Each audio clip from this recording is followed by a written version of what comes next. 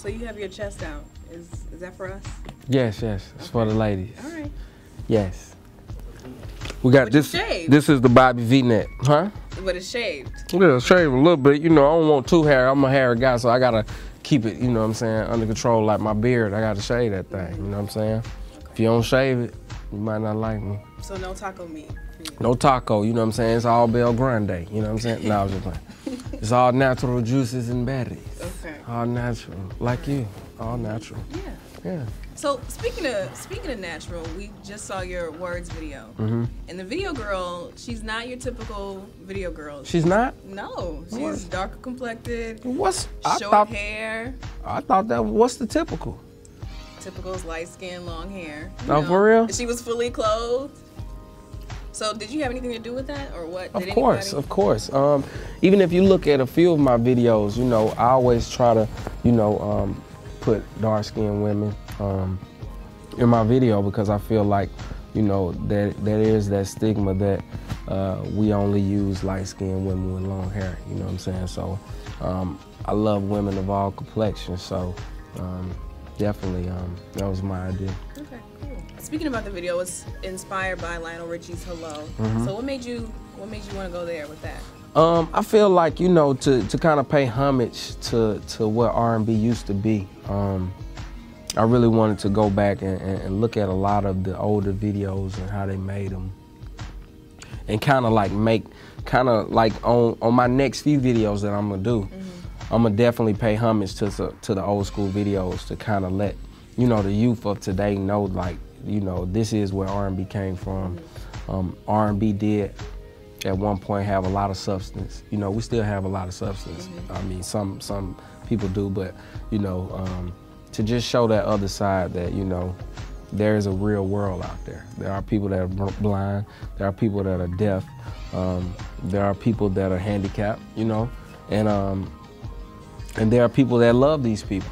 So, you know, I definitely wanted to include that and just kind of pay homage to Lionel Richie on that. So we know, speaking about influences and paying homage to the former heads of R&B, we know you've worked with Raphael Saadiq. So who else do you admire? Who else are your musical influences? Ooh, you know, D'Angelo, Marvin Gaye, Stevie Wonder, Babyface, the Isleys, Anita Baker, Tony, well, you know, Raphael Saadiq came from that. H-Town. You know, those are kind of Jodeci, Devontae Swing during that little era, you know, he was doing this thing. You know, those are kind of some of my influences, and so many more that really did a lot to, you know, kind of make R&B music what it was at the time. Let's talk about the shift in R&B. It's more techno, it's pop-ish, auto-tune. Right. How do you feel about that? You know what? I think music always changes. I remember at one point, you know, I worked with Tim and Bob, and they've been in the game so long, and I remember them telling me about the shift, the disco era. And you had all these R&B singers and stuff like that, and it was almost like they were forced to do the disco thing because that's what was hot, you know. I think today's music, I think what they call neo soul is R&B. I think what they play on the radio, that's kind of more hip hop. Because to be played on the radio now, it's more hip hop driven. So we have to really kind of make those hip hop kind of sounding records to be played on radio. And, you know, to be played on radio is ultimately what you want, because that's your success, you know. That's how you really pay your bills. That's how you're known. That's how you know, stay mainstream. I just think, you know, it's definitely just changing. Things are going more, you know, techno.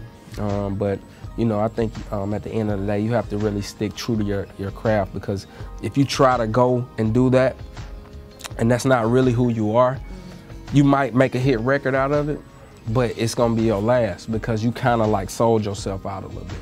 So then you lead me into the industry, the music industry. So you said Fly on the Wall is about all you've been through and all you've seen in the music industry. So what would you say is your greatest lesson that you've learned thus far? I think the biggest lesson It's just really to continue to grind. You know, you got to work hard. It's gonna be so many people that hate on you, and people don't even know your struggle, you know, and people will hate. So the biggest lesson to me is to not really listen to the outsiders or listen to what people say, because people will have you all over the place if you listen to them. I mean, you could play one song for 5 people and guarantee not all 5 are gonna like that song. That's just how it is. So if you kind of listen to what everybody else says and don't go with your gut feeling, you're gonna lose every time because you're not really being who you are. How do you stay grounded with all the influences from the industry coming in, people in your ear? How do you make sure that you stay real and humble and true to yourself? I think that I have great family. I have a great support and a great root system. I think everything in life, it starts from your root system. You know, a tree can't blossom and grow if it doesn't have a foundation. I just think that, you know, just staying down with the team that I have and the people that I've been in place with for so long, you know, that keeps me grounded. Okay. And then, I guess this is kind of switching gears, but it is like a regular person type of thing to do, is you went to school. Right. I know that you went to college. Went to college, right. So how has your education helped you in your career? Oh, definitely. I think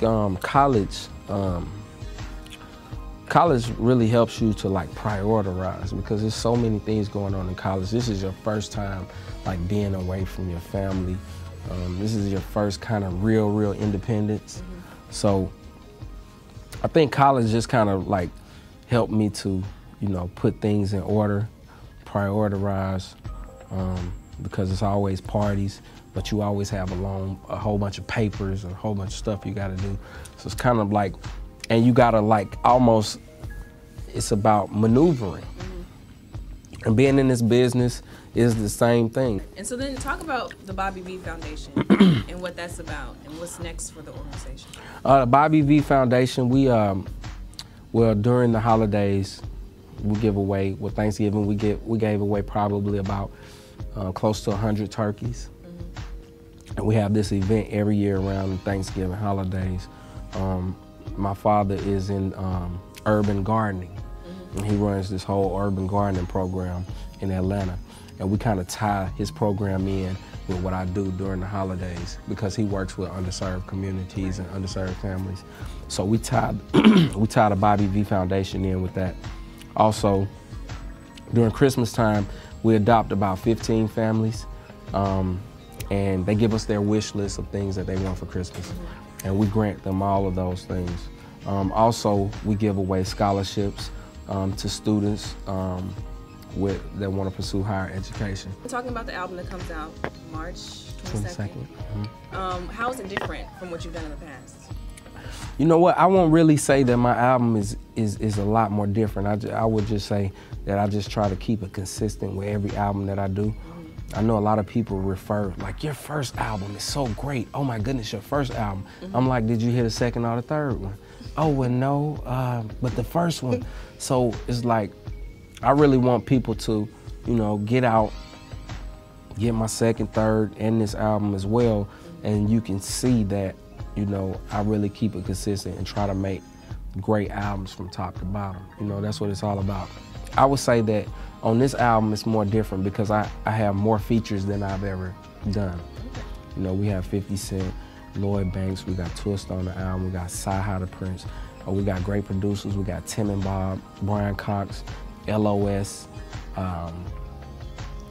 who else? Jazzy Faye, Big Fruit, who produced Beat for me, and just a lot of great producers. So I think this album is definitely well-rounded. I really took my time because my last album came out in 2009, and it's only 2011.